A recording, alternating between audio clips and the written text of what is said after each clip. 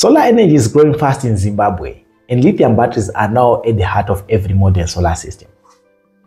But with so many options out there, how do you know which one is best for you?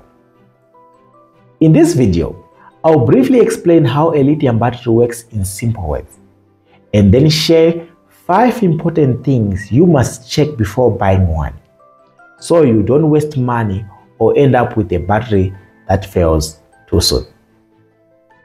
Now, let us start with what is inside the lithium battery.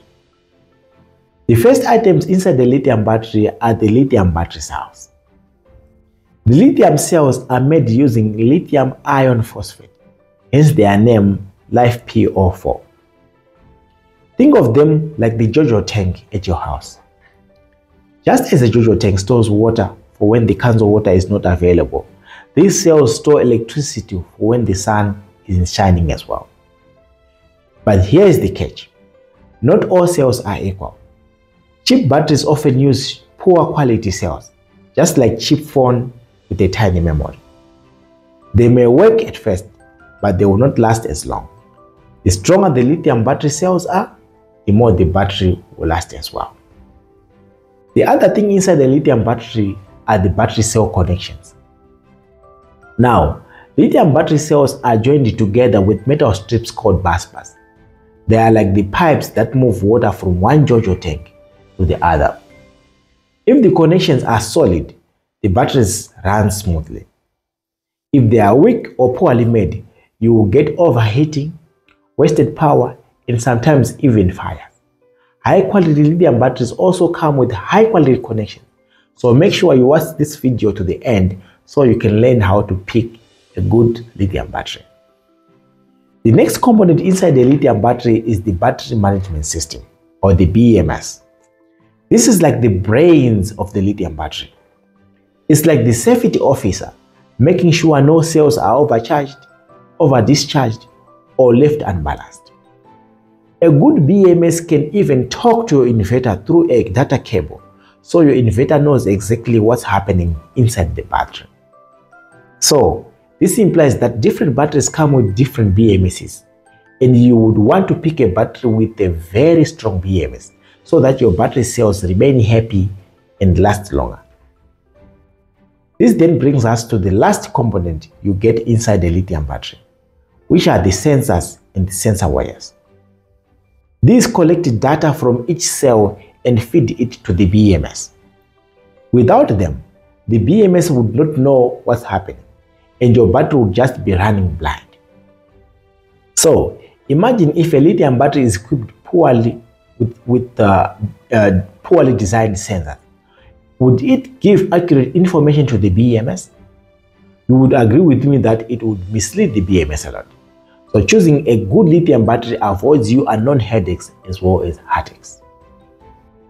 Now, before we dive into the 5 things to check before buying a lithium battery, let me just say this. Some of these points can get a little bit technical. That's why your first step should be to talk to a trusted technician or engineer before you make a purchase. I will explain everything here in simple words so you can follow along. But when it comes to buying and installing, professional guidance is very key. The very first thing you need to check before buying a lithium battery is the BMS, the battery management system. Why is that? Because the BMS is the brain and the bodyguard of your battery. Without it, your cells can overcharge, which can lead to battery swelling, overheating, or even battery catching fire. Without the BMS, over-discharge can also happen, which will also lead to loss of lifespan and early death of the battery.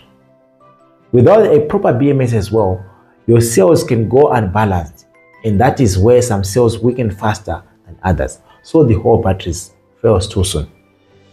In short, the BMS is what makes a lithium battery safe and long-lasting. Without the BMS, a battery is just a box of cells waiting to give you problems. Here are the key things to check about the BMS before the purchase. Number 1, check the manual first. Any serious battery manufacturer will explain the BMS clearly in the manual. It should tell you what the BMS does and how it reads basic information like charge, alarms, and battery status. If there is no manual or no mention of the BMS at all, that is a red flag. You better walk away. Number 2, look for display LEDs or indicators. Good batteries have a small screen or LED lights or indicators showing how much energy is left in the battery, whether it's charging, whether it's discharging, or whether there are any alarms. Some even let you see each cell's health. Think of it like a car dashboard. You should never drive blind without a car dashboard. The same, you should never run a battery blind without a BMS. Number 3, switch the BMS on and off. A proper BMS lets you turn the battery power on and off electronically. Yes, many batteries also have a circuit breaker on the side, but the real control should still be through the BMS itself. If it can only switch on and off through the breaker at the side and not through the BMS, that is a red flag. Walk away. Number 4, check inverter communication. A quality BMS comes with a data cable, and I repeat, a data cable, usually with an RJ45 termination, just like an Ethernet cable, to connect directly to your inverter BMS port. This is how your inverter knows the battery state of charge, the cell temperatures, and the alarms. The best batteries communicate smoothly with trusted inverter brands like Victron, Sunsync, Deye, Dynes, Focus, Growatt, Kodak, Solis, and others. Why does this matter? Because many manufacturers only honor warranties if the battery is talking properly to the inverter through a designated data cable or passage. So always remember, good batteries work well with other good equipment. If your battery cannot communicate with standard inverters, it usually means the manufacturer still has a long way to go. So before you buy, make sure your lithium battery has a working active BMS with cell balancing. That's the difference between a battery that dies in 3 years or less and the one that serves you more faithfully for 10 or more. Alright, so your battery BMS is there and it's good, and the cells are safe and it can talk to your inverter. But can it actually handle the kind of power you need every day? That's where the C rating comes in, which is the second thing you need to check before you buy a lithium battery. So what is the C rating? It is simply a measure of how much power your battery can give out at once, or how fast it can safely recharge without damaging its cells permanently. Think of it like a horsepower of a car. A small car with a small engine will struggle to tow a trailer. In the same way, a low C-rated battery struggles when you try to power heavy appliances. Why does this information matter to you?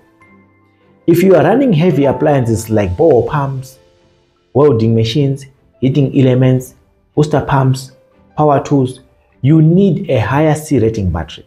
Otherwise, you will be forced to install more batteries so they can share the big burden. For lighter appliances like lights, Wi-Fi, and TV, a lower C rating battery is usually fine.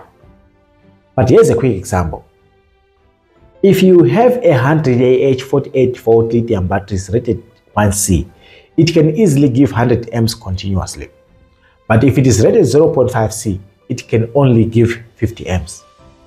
So the 1C battery is stronger and usually more expensive, but it lasts longer under heavy use. For most lithium iron phosphate batteries, the common sweet spot is between 0.5C to 1C. Staying within that range helps preventing overheating, extends lifespan of the battery, and keeps your system safe. And here is the truth. The C rating is one of the reasons why some lithium batteries are cheap while others cost more. It also tells you how many batteries of a particular brand you actually need. So, it will not also necessarily mean that all batteries with a slightly lower C rating are bad, but it would also give you an indication of if you are using a low C rating battery, how many pieces you need at a time. So my advice, if the seller or the manufacturer doesn't mention the C rating, or even worse, doesn't know what it means, please walk away. That is a clear sign that the battery is not designed for serious solar use. And do not worry about calculating this on your own. A good installer or engineer can easily match the right C rating to your needs. That is what they are for, isn't it?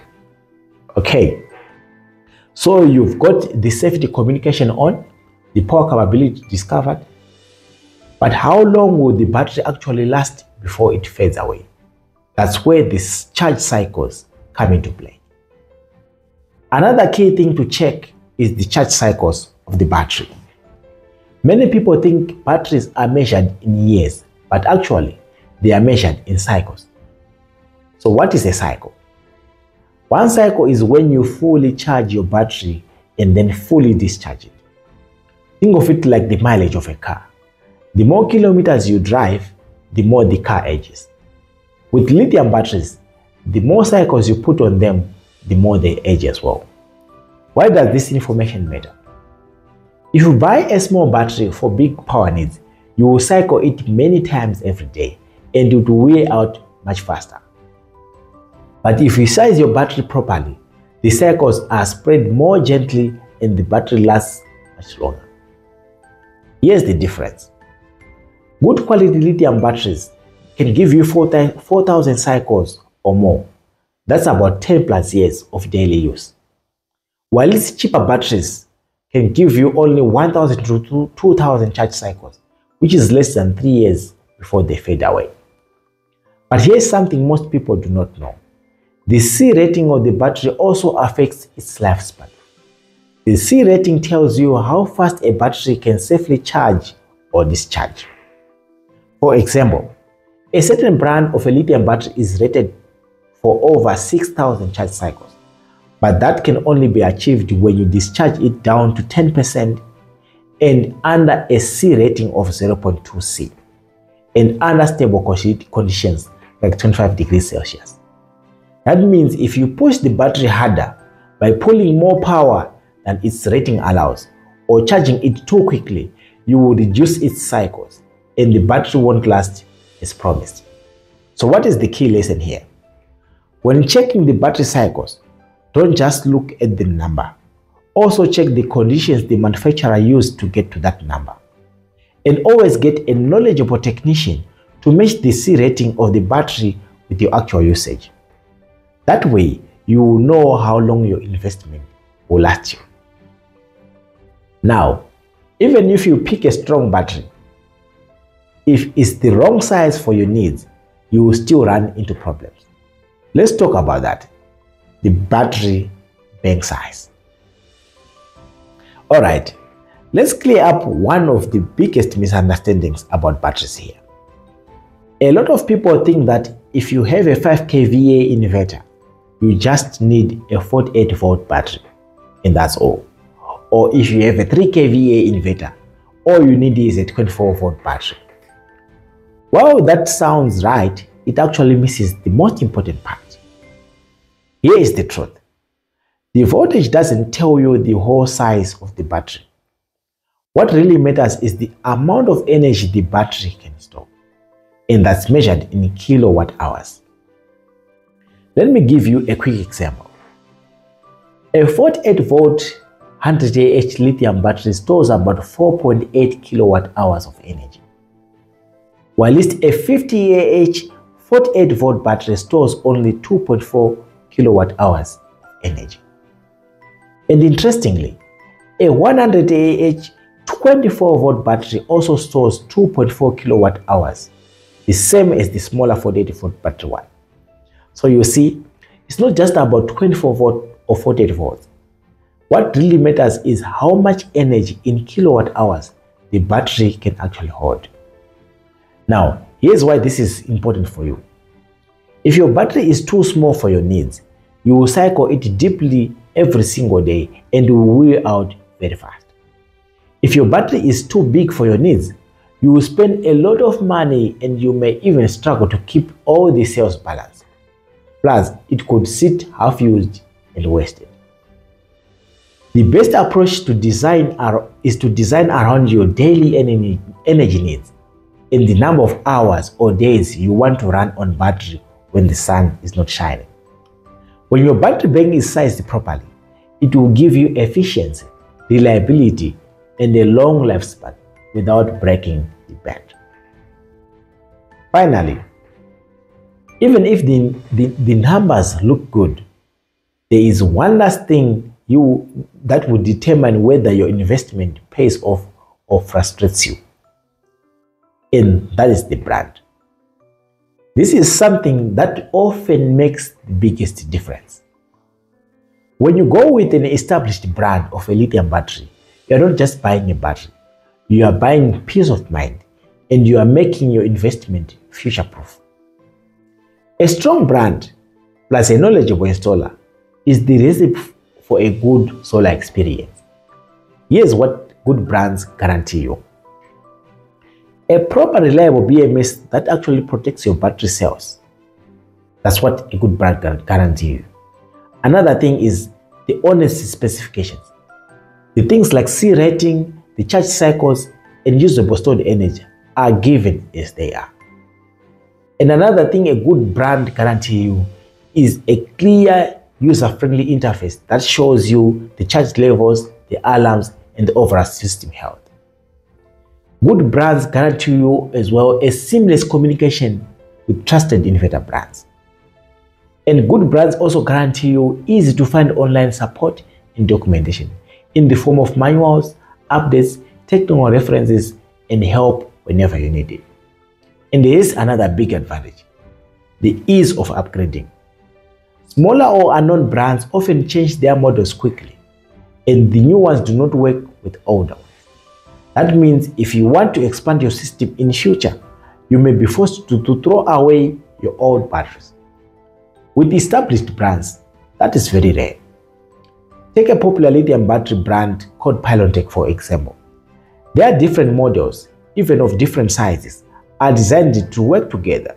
So if you bought a battery 2 years back and today you want to add another one, without throwing away your original one, you can put it right there.